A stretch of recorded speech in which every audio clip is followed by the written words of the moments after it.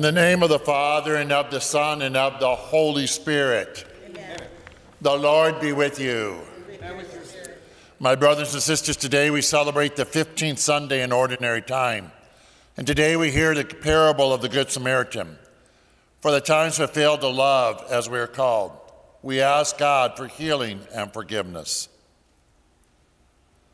Lord Jesus, you abound in life and love. Lord, have mercy. Lord, have mercy. Christ Jesus, you extend your arms and welcome those in need. Christ, have mercy. Christ, have mercy. Lord Jesus, your words are spirit and life. Lord, have mercy. Lord, have mercy. May Almighty God have mercy on us, forgive us our sins, and bring us to everlasting life. Amen. Glory to God in the highest, and on earth peace to people of good will. We praise you, we bless you, we adore you, we glorify you. We give you thanks for your great glory. Lord God, Heavenly King, O God, Almighty Father, Lord Jesus Christ, only begotten Son, Lord God, Lamb of God, Son of the Father, you take away the sins of the world. Have mercy on us. You take away the sins of the world. Receive our prayer. You are seated at the right hand of the Father. Have mercy on us. For you alone are the Holy One. You alone are the Lord. You alone are the Most High, Jesus Christ, with the Holy Spirit and the glory of God the Father. Amen. And let us pray. O God, who show the light of your truth to those who go astray, so that they may return to the right path. Give all who, for the faith they profess, they are counted Christians, the grace to reject whatever is contrary to the name of Christ, and to strive after all that does it honor. Through our Lord Jesus Christ, your Son, who lives and reigns with you in unity of the Holy Spirit, God, forever and ever. A reading from the book of Deuteronomy. Moses said to the people, "If only you would heed the voice of the Lord your God and keep his commandments and statutes that are written in this book of the law, when you return to the Lord your God with all your heart and all your soul. For this command that I enjoin on you today is not too mysterious and remote for you. It is not up in the sky that you should say, 'Who will go up in the sky to get it for us and tell us of it, that we may carry it out?' Nor it is across the sea that you should say, 'Who will cross the sea to get it for us and tell us of it, that we may carry it out?' No, it is something very near to you, already in your mouths and in your hearts. You have only to carry it out." The word of the Lord. Thanks be to God.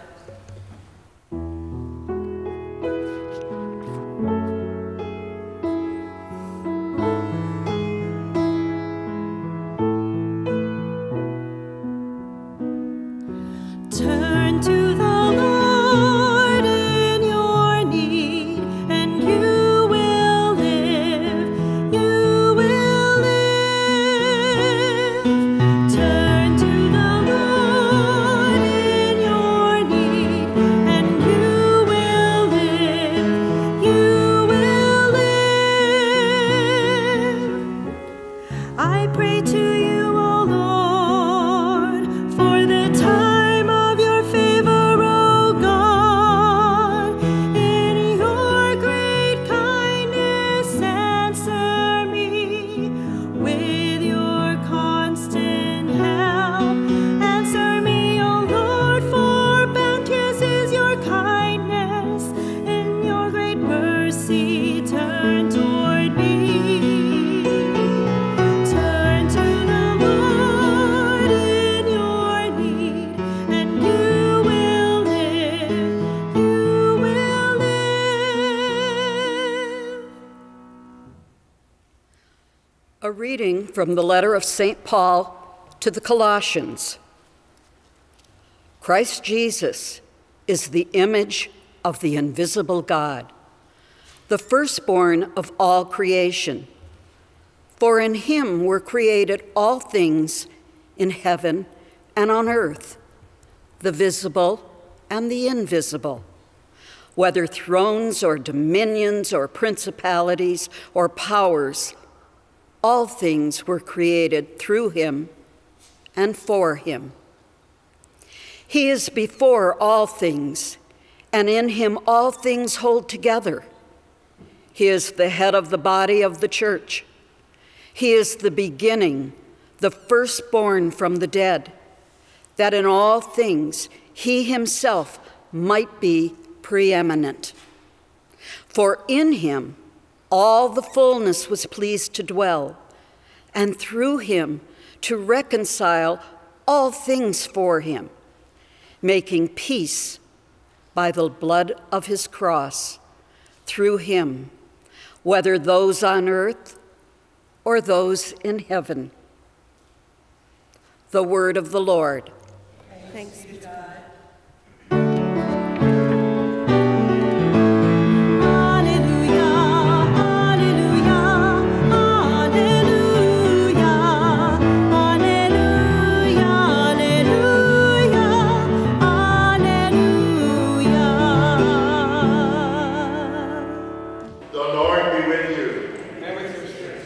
A reading from the Holy Gospel according to Luke.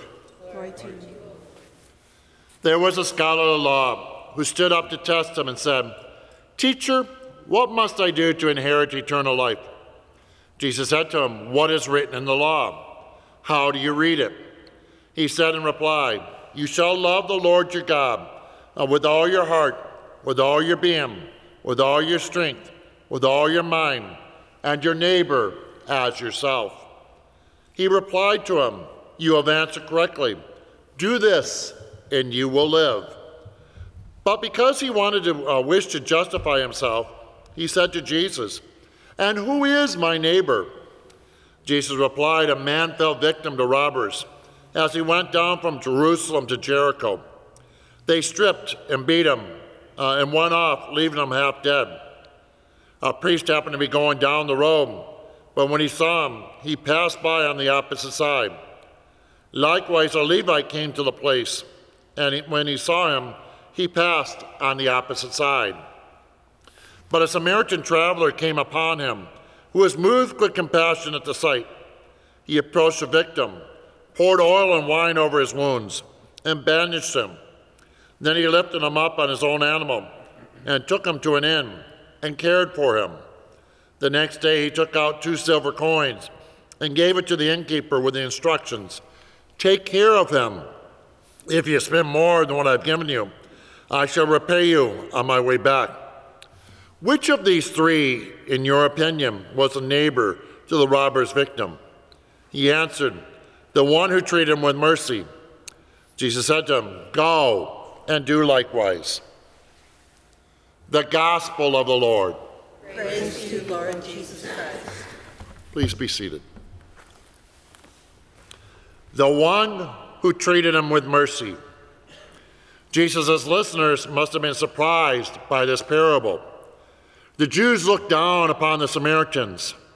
But in this story, the Samaritan, not the priest, not the Levite, is the one who treated the injured man with mercy. The Samaritan is the one who loves his neighbor and takes care of him. Many Jews in the time of Jesus shunned Samaritans because they were descendants of the Jews who married people from different ethnic and religious backgrounds. So Jesus must have shaken the scholar of the law and his prejudice when he made the Samaritan the good guy in the story. Jesus' message is clear to each and every one of us. Go and do likewise. Our church fathers saw this parable as more of an example of how we should love our neighbor. Well, we see Jesus as a good Samaritan, the one who comes to care for each and every one of us. Jesus is the one who finds us half dead by the side of the road. He sees us in our sins, bandages us up, forgives us, and brings us to the church. Today we're being challenged to put the gospel into practice. Last week, we were challenged to be laborers for the Lord. Today we're being called to love our neighbor, to be moved with compassion. Moses challenges us to return to the Lord our God with all our hearts, with all our souls. In the Old Testament, there are 613 different rules and regulations and laws that a person had to follow to be a good Jew. Today we hear all these summed up in two main thoughts or ideas. You shall love the Lord your God with all your heart, with all your being, with all your strength, with all your mind. And second, you shall love your neighbor as yourself. If we strive to do this daily, then we'll truly be acting as a disciple of Christ. We'll be living the gospel. Most Jews thought a neighbor meant a fellow Jew, and they had no obligation to love foreigners. In the Bible, the word love is almost never meant as an emotional love, but a charitable love, meaning to wish well for another. A retired Marine told me that he was trained to think of an enemy not as a person, but only by putting someone in a category: an enemy, an opponent, evil, black, white, Asian, thug, gangbanger, criminal, or a threat. Can we consider dismissing and mistreating other people? When we see others as a human like us, mistreatment can become more difficult. That is why it's difficult to eat or pray with someone who has hurt us. The tension causes us to leave and not to be reconciled with that person. Our hearts know that we're more alike than unlike. This is why we need to pray for an end to violence between all peoples, black and whites, Jews and Muslims, Christians and non-Christians, male and female. When we see everyone, regardless of color, sex, religion, economic status, we see them as a human person. And that is being compassionate. That is being a good Samaritan. Jesus challenges us to be a good Samaritan. Jesus is challenging us to get involved. We need to ask, will we help our neighbor? Will we reach out of our comfort zone and cross boundaries we set up about who or what we should speak to or not speak to? Will we be good Samaritans that our world desperately needs? Or will we just continue in our own little world, echoing the mantra, not my problem, not my job? Will we follow Jesus' advice and go and do likewise? Today at Mass, let us thank the Lord for having treated us with dignity and respect. Let us thank the Lord for treating us with mercy. Then ask Him to show us how we can be a good Samaritan, how we can reach out and share our love with others, to be compassionate and to care. Lord, help me to be merciful as you are merciful.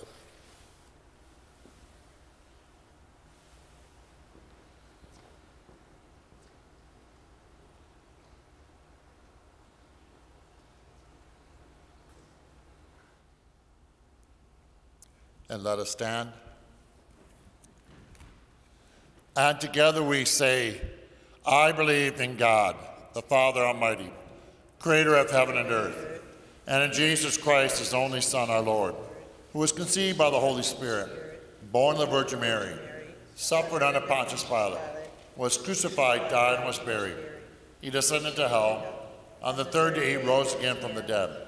He ascended to heaven, is seated at the right hand of God, the Father Almighty. From there he will come to judge the living and the dead. I believe in the Holy Spirit, the Holy Catholic Church, the communion of saints, the forgiveness of sins, the resurrection of body, and life everlasting. Amen.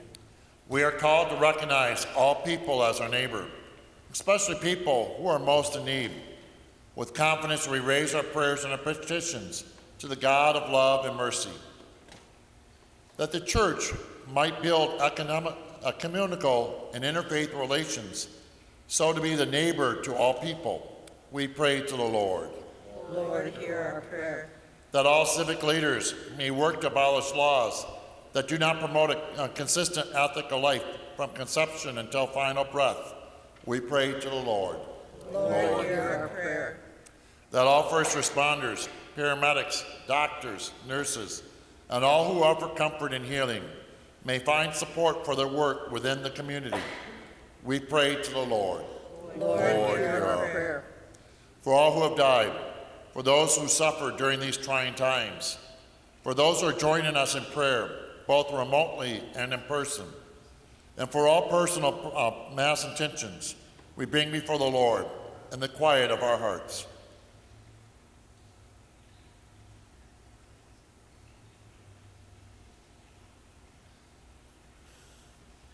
We pray to the Lord. Lord, hear our prayer. Loving God, hear the prayers we raise today for us and for all our neighbors. We know you are merciful and will answer these according to your will. We ask this through Christ our Lord. Amen.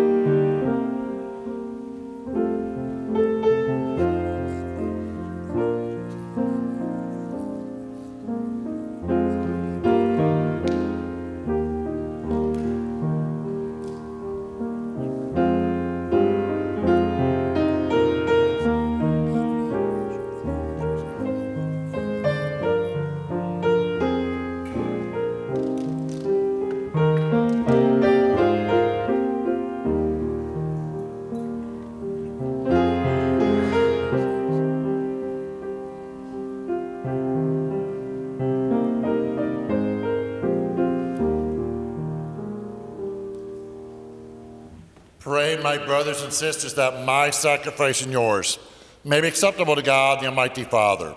May the Lord accept sacrifice at your hands for the praise and glory of his name, for our good and the good of all of his holy church. Look upon the offerings of your church, O Lord, and grant her prayers to you. Grant that when consumed by those who believe, they may bring ever greater holiness through Christ our Lord. Amen. The Lord be with you. And with your spirit. Lift up your hearts. Lift them up to the Lord. Let us give thanks to the Lord our God. It is truly right and just, our duty and salvation, always and everywhere to give you thanks. Lord, Holy Father, Almighty and eternal God, through Christ our Lord, for all the compassion for the waywardness that is ours, he humbled himself and was born of the Virgin. By the passion of the cross, he freed us from unending death, and by rising from the dead, he gave us life eternal. And so with the angels and archangels, with thrones and dominions, all the hosts and powers of heaven, we sing the hymn of your glory as without end we acclaim. Holy, holy, holy, Lord God of hosts, heaven and earth are full of your glory. Hosanna in the highest, Hosanna in the highest. Blessed is he who comes in the name of the Lord. Hosanna in the highest, Hosanna in the highest, Hosanna in the highest, Hosanna in the highest. You are indeed holy, O Lord, the font of all holiness. Make holy, therefore, these gifts, we pray, by sending down your Spirit upon them like the dewfall, so it may become for us the body and blood of our Lord Jesus Christ. At the time he was betrayed and entered willingly into his passion, he took bread, and giving thanks, broke it, and gave it to his disciples, saying, "Take this, all of you, and eat of it, for this is my body, which will be given up for you."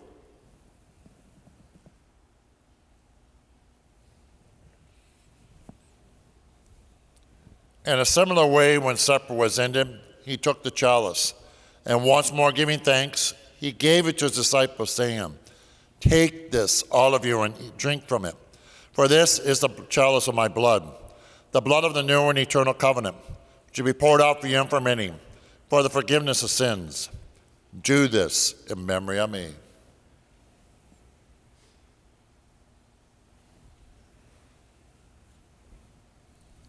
The mystery of faith. When we eat this bread and drink this cup, we proclaim your death, O Lord, until you come again.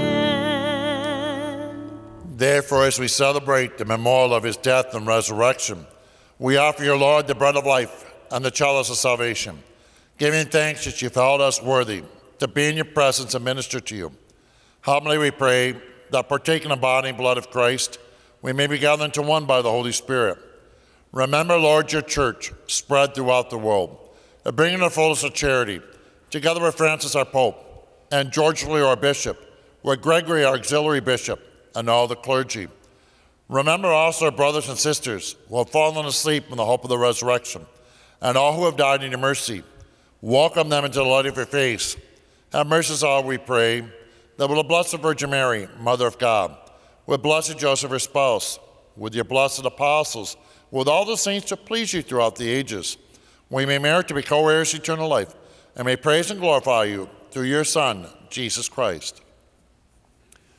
Through him and with him and in him, O God, Almighty Father, in unity of the Holy Spirit, all glory and honor is yours forever and ever. Amen, amen, amen, amen, amen, amen, amen. Our Lord Jesus Christ taught us how to pray. So with courage we dare to say, Our Father, who art in heaven, hallowed be thy name. Thy kingdom come, thy will be done, on earth as it is in heaven. Give us this day our daily bread, and forgive us our trespasses, as we forgive those who trespass against us. And lead us not into temptation, but deliver us from evil. Deliver us, Lord, we pray, from every evil. Graciously grant peace in our days, that by the help of your mercy we may be always free from sin and safe from all distress, as we wait the blessed hope and the coming of our Savior, Jesus Christ. For the kingdom, the power, and the glory are yours, now and forever. Lord Jesus Christ, who said to your apostles, Peace I leave you, my peace I give you. Look not on our sins, but on the faith of your church, and graciously grant her peace and unity in accordance with your will, who live and reign forever and ever. Amen. The peace of the Lord be with you always. And with your spirit. Let us offer each other some sign of peace.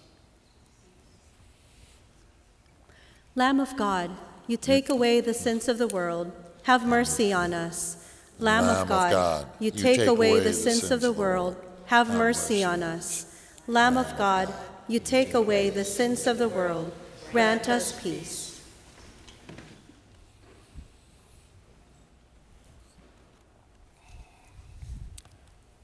Behold the Lamb of God.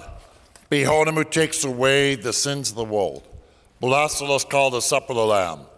Lord, I am not worthy that you should enter under my roof, but only say the word, and my soul shall be.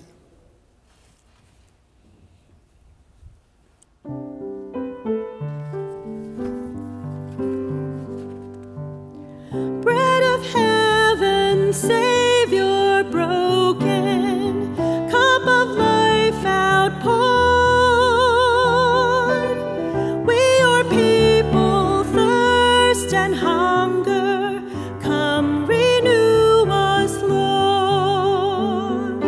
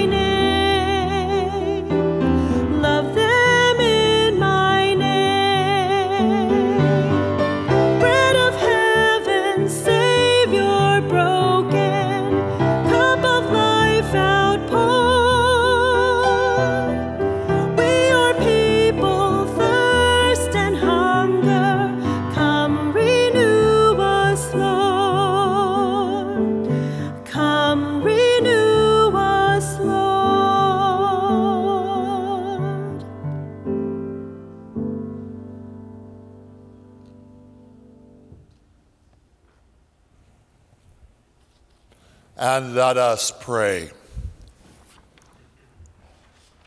Having consumed these gifts, we pray, O Lord, that by our participation in this mystery, its saving effects upon us may grow. Through Christ our Lord. Amen. As we go forth today, we remember the parable of the Good Samaritan. We need to ask ourselves, who is our neighbor? And how will we put our faith into action? One way we can put our faith into action is by contributing to the CSA, the Catholic Stewardship Appeal. So if you have not made a contribution, we encourage you to do so. It helps us with these TV masses. And we pray for all of our homebound that are at home during this time. We pray that the Lord will touch you with his healing hands. The Lord be with you. May Almighty God bless you, the Father, and the Son, and the Holy Spirit. Amen. Our masses, and let us go in peace to love and serve the Lord. Thanks be to God. And have a blessed week.